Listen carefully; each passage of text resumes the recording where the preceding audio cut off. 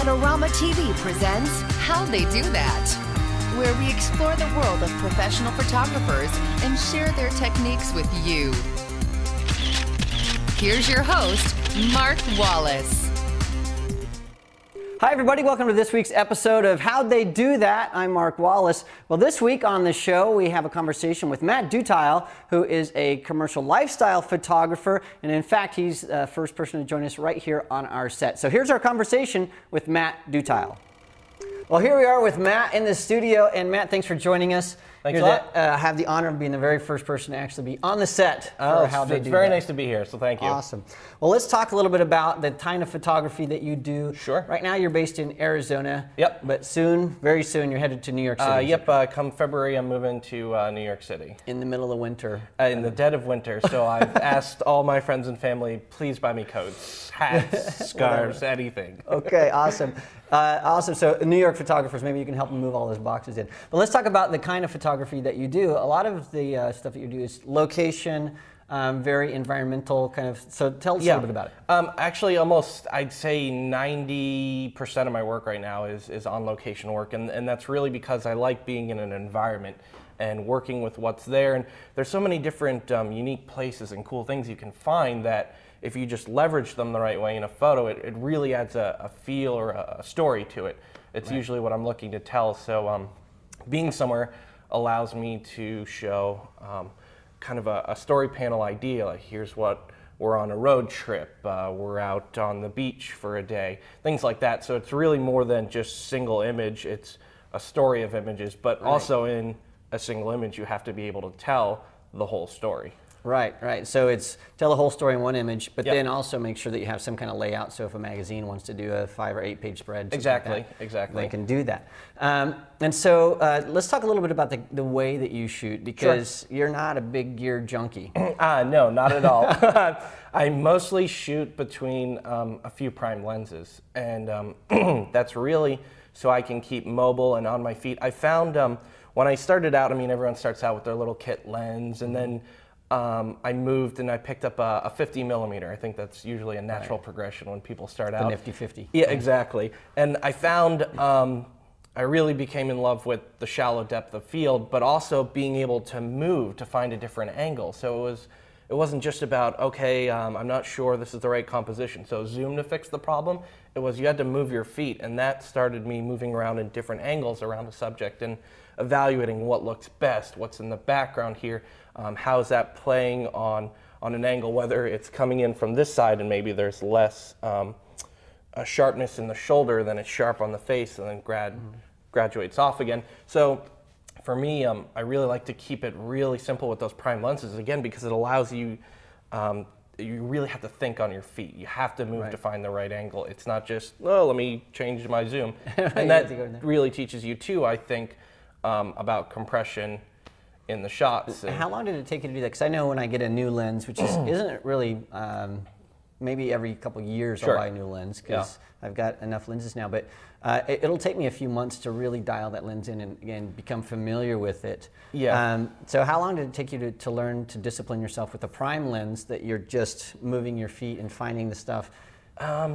You know, it's odd because some of it came quickly, but some of it I realized as I've gotten better and the work's progressed that some of what I thought I was doing right was wrong at start. So what do you mean by that? Things just like you notice where you're framing things more, how, again, where things are falling in and out of depth, and how you want to utilize that. So it usually takes for me like a few months per lens, and sometimes what I tried to do was dedicate a month to a lens when starting out. Like, this month is for the 50. And this nothing but the 50. And that's it. And learn to use the 50, and if you can't make the shot with it, you can't make the shot with it. You've got to figure out what else you can do with that. Now, do you do that, do you have days that you're just booking models for the discipline of learning how to use a lens, and then you have other days that are like, okay, now I got to pay the rent, or do you just discipline yourself and you're like, I'm only, no matter what, I'm using the 50? Because to me that sounds like insanity. No, there are days when you got a paying job and you've got a client that wants a certain set of images, you have to shoot what that set of images are. If the 50's not working out, the plan doesn't go like, no, it's got to fit into the 50 plan. No, you've got to meet the client demand, absolutely. But outside on personal testing, which is really where I think a person's creativity shines, and you can come through with your ideas and really shoot what you want to shoot and what you want to express as a photographer. Personal tests do that, and that's where I try to sort of set my goal lines or look for certain things. Or usually, like when I was starting out, or even now, I shoot a lot of verticals because I was always thinking shooting for full page. So there was sort of a month like learn the 8.5 by 11 crop, learn how much distance you have to get for headroom or on the bottom of the photo, and then really utilizing that in all the photos. Doing that with the 50, doing that with the 35 millimeter. So it's always changing up. So it's not always like a month for this, a month for that, but that's sort of the idea. But some different use disciplines that you're something, working on. learn it, really learn it. Right. And then when you know those that two lenses, then intermingle them in a shoot so you can get the right effects. And you're shooting all portraiture, is that correct? Pretty much. I do some travel work. I haven't really let it out to the wild yet. It's sort of a growing portfolio now. Right. But a lot of what I'm concentrated in now is the lifestyle advertising is what I'm shooting. So let's look really fast at your camera. So we have I'll let you hold on to that. Yeah. So I'm really interested in this lens. So this is a 35 prime. Yeah, this is a 35 f2. And you do use this for portrait work as well?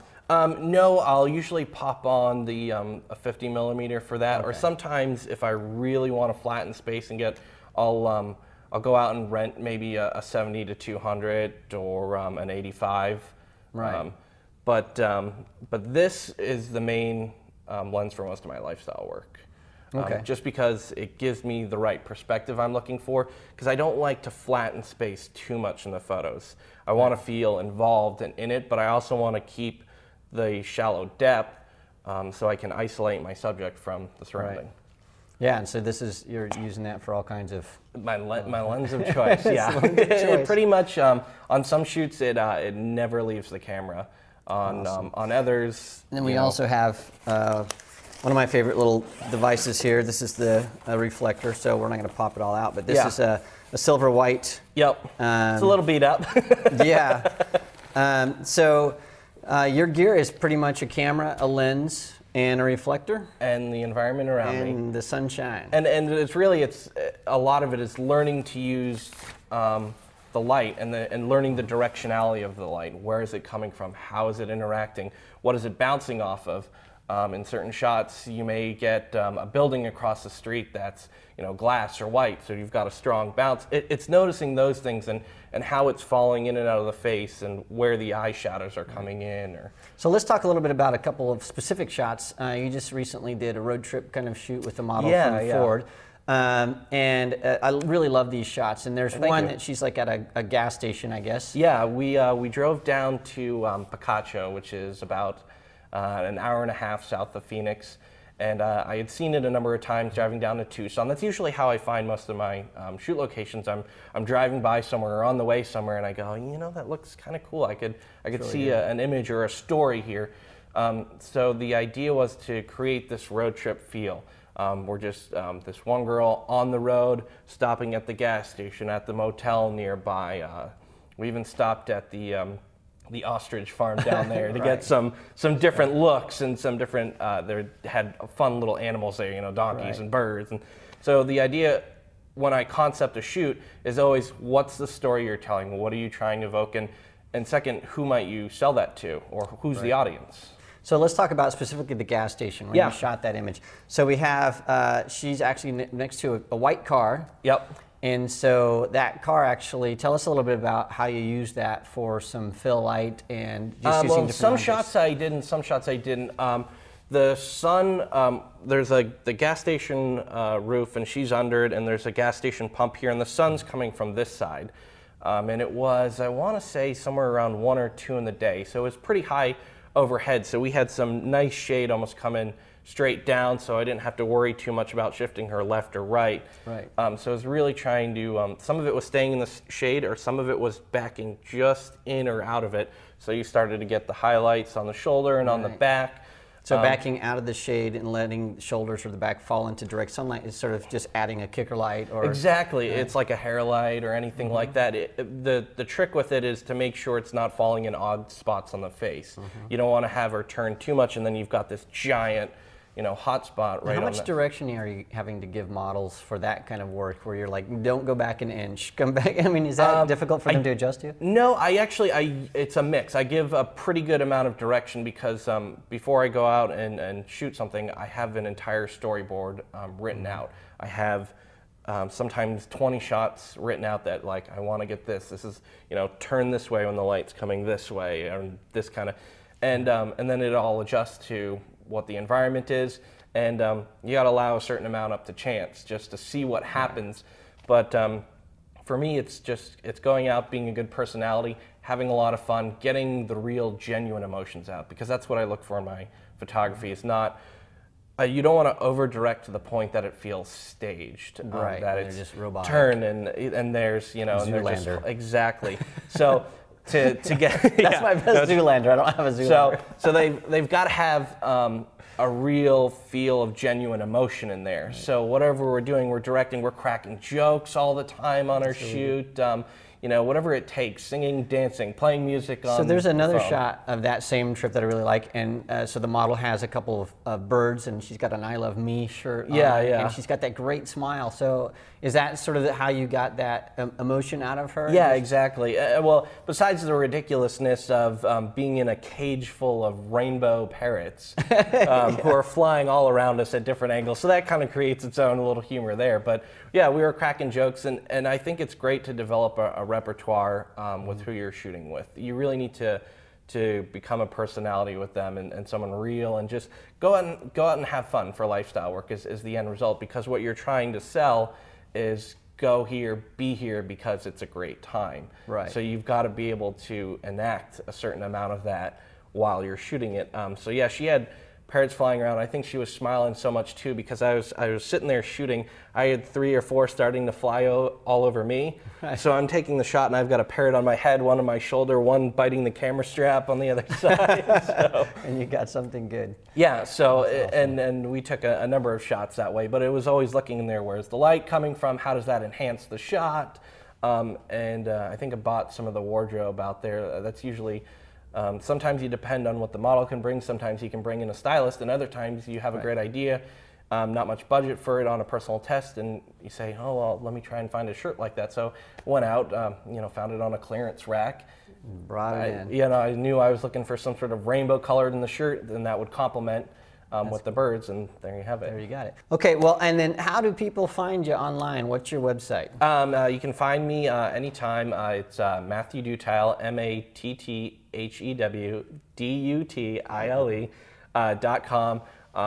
I'm on Facebook, Twitter, all that. I try to stay, networked up. Yeah, right. I'm out there. If you pretty much Google my name, you'll find me. Awesome. Well, thank you so much for joining us today. Right. Well, there you have it, all the tips and tricks from Matt. Remember, you can see his work at MatthewDutile.com, or just visit the Adorama Learning Center for links to the websites that we talked about in this episode. Well, that's all we have time for this week. Please join us again next week right here on Adorama TV. This episode is brought to you by Adorama TV. Visit the Adorama Learning Center, where you'll find photography tips and techniques, links to the gear used in this episode, and related videos. For all the latest photography, video, and computer gear, visit Adorama.com. And the next time you're in New York City, visit our store, located on 18th Street between 5th and 6th Avenue.